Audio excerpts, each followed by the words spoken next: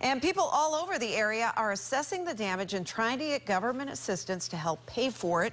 And FEMA is ready to step in. News Channel 8's Ryan Hughes joins us. He's at a temporary FEMA registration center, this one in St. Pete. And how long is that open tonight, Ryan? Stacy, good evening to you. This center closes at 8 o'clock tonight. Community organizers are here to show people how to apply for federal funds. There's some information on there for FEMA for emergency services for yourself, all right? Okay. They hit the streets with one thing in mind and one thing in hand: help. The St. Petersburg police cadets fanned out across the city and left flyers for people, telling them how to apply for aid from the Federal Emergency Management Agency. People are happy.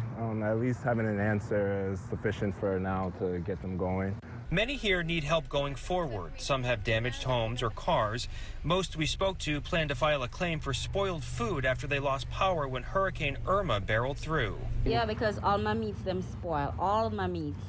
They spoil. I have to throw everything away. Oh, no. Shalene Jones thinks she lost up to $300 in food. Her neighbors are in the same boat. Because if I can get some help to buy back my food, I will. Homeowners, renters, and business owners in 37 Florida counties can apply for FEMA aid.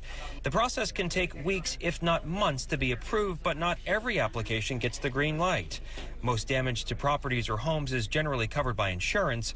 FEMA usually helps people who don't have it.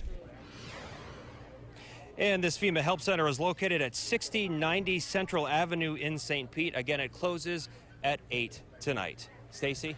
All right, Ryan Hughes in St. Petersburg, thank you for the information. And if you need to apply for FEMA assistance, we've posted a link that you need to do that. You'll find it on our homepage and also on the News Channel 8 app.